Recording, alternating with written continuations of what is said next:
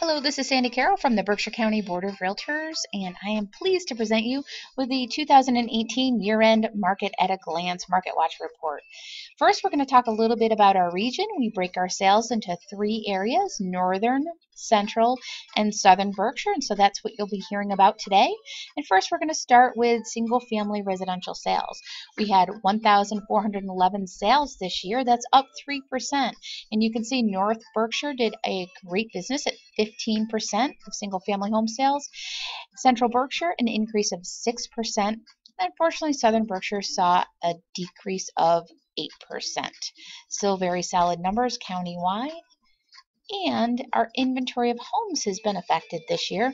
696 homes for sale in the end of the year of 2018.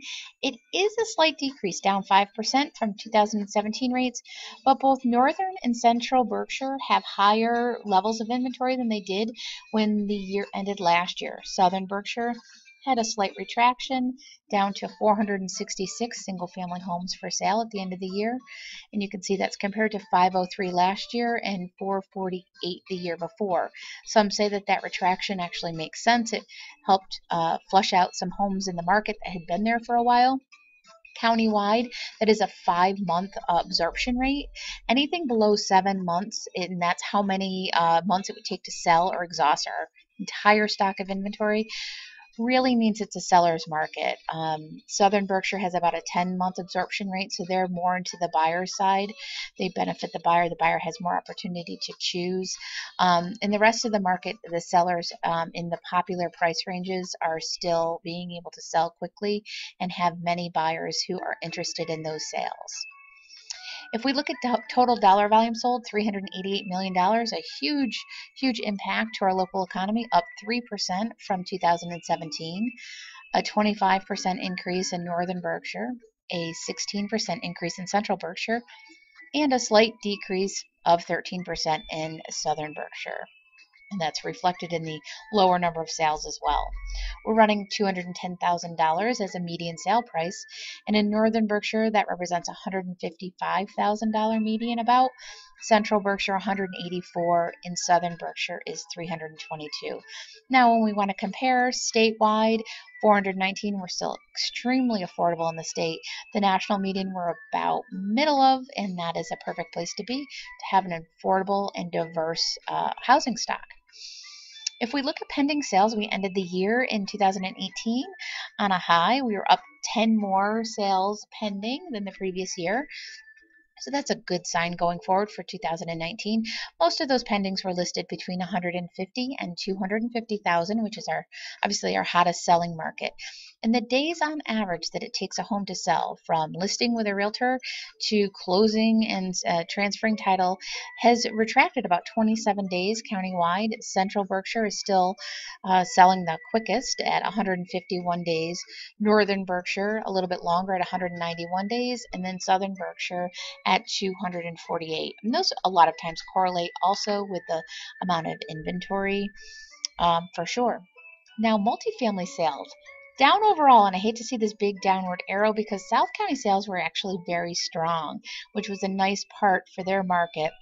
But Central and North, where we really have most of our multifamily housing stock, did stall, down 8% countywide, 162 multifamily units sold.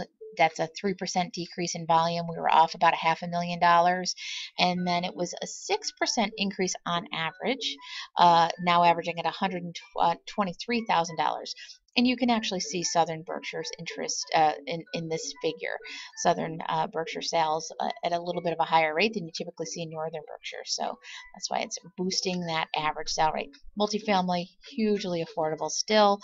And we hope that people continue to purchase, rehab, and use them for housing.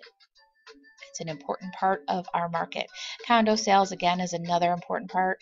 They were strong for 2018, up 13%. We had 148 units transacted countywide.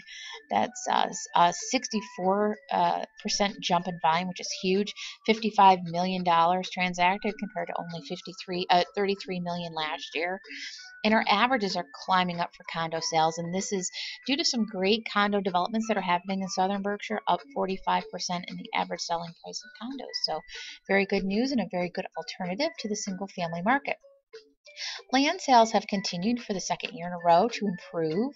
We see a 6% increase in sales, and volume is up 14%. We've transacted $16 million in raw land alone throughout the county, which is fantastic. Our median prices is continuing to climb. If you consider the height of our land market was about 200 parcels sold on average a year, so we're still off from that. So we do hope to see more development coming in, especially affordable, middle of the road, $150,000 to $300,000 housing to make up for some of the demand. You'll see the days on market for land has gone down, and we laugh because it's gone down to 1.5 years. We're not talking a 5-month inventory on land, that's for sure. This is actually remarkably better than the years previous, which was sometimes 2 and 3 years of inventory for land. So it's a great market to consider. Overall, the future looks bright going into 2019. The home ownership rate is expected to hit 64%. Mortgage rates are kind of continuing to rise and have been, and they're expecting a mortgage rate of 5.5% by year end. If you actually consider we, have gone up from 3.9% to 4.45%, now we're at 5.5.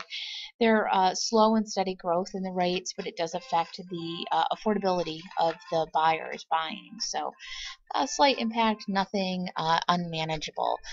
Nationwide, they're expecting a 2% retraction, about a decrease of 2% in existing home sales going into 2019. But they are expecting a huge burst in home starts, new home building of 8%. We would only hope we can see that here, but we're not seeing it so far. But the land sales are good, so you never know. We do have in our MarketWatch report, which is shown over to the right, great county highlights where you can see exactly how much was transacted, how they did compared to previous years, where their hot markets are, and things like that, as well as a city by city or city by town listing of sales historically, so that you can kind of get a gauge for how the market is doing right in your area. We always say real estate is all about location, location, location, and sales statistics is all about where you're located and what part of the market you're in. So we advise you to take a look at the report, talk to your realtor, and thanks so much for watching our 2018 Real Estate Market Watch report.